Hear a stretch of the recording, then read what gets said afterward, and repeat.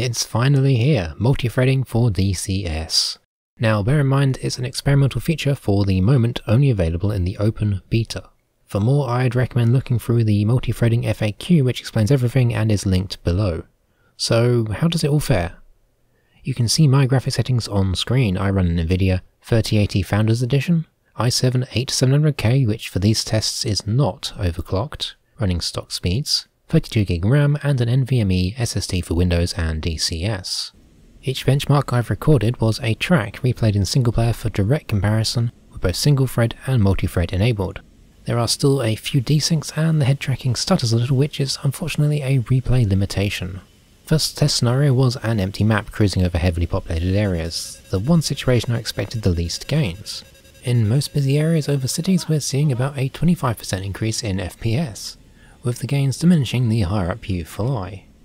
It's a little situational, but generally a fair improvement in performance over single core, but you still can find yourself GPU bound over some locations, negating the advantages of the multi-threading on my system. So it's more than just an upgrade to potential mission complexity, we're seeing performance gains across the board.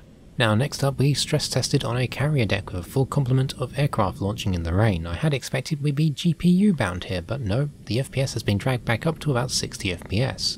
This is the one place I've always hated performance and struggled for frames. Never managing above 60, but with multi-threading we're just about maintaining above that, making it feel smooth. The improvements are less than elsewhere, but still enough in my case to be quite content. Taking it further, night lighting in the same situation. Again we saw gains, although the light ones are not rendering a known bug. The gains are even greater with the extra stress of the night lighting and the shadows drawn on deck. We're getting close to doubling our FPS once more, so long as we are looking at the deck. Finally, we've a quick action setup around an airbase with a number of static aircraft, active aircraft, anti-air systems, and tanks in motion.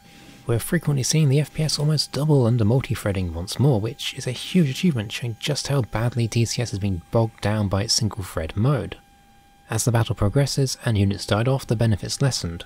I'm seriously happy with just how much improvement we've gained overall. Now, I've not tested it in multiplayer, as creating a multiplayer replay track for direct comparison is sadly next to impossible. But we can expect to see huge gains here as well, as historically playing on large servers has been very taxing on your CPU. However, Unit AI is run server side, so the benefits may be a little less than they are in single player. If you're already GPU bottlenecked, you're going to notice less or even no performance gains, particularly in VR or 4K when your graphics card has already been overstressed.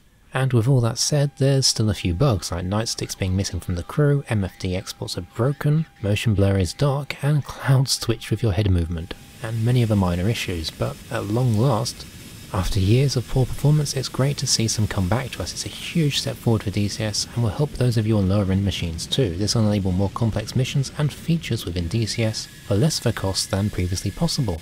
I'd love to see how this scales with even more cores and more powerful CPUs, but at long last, I'm hopeful again for DCS performance rather than the silent resignation of our FPS slowly being dropped away year by year.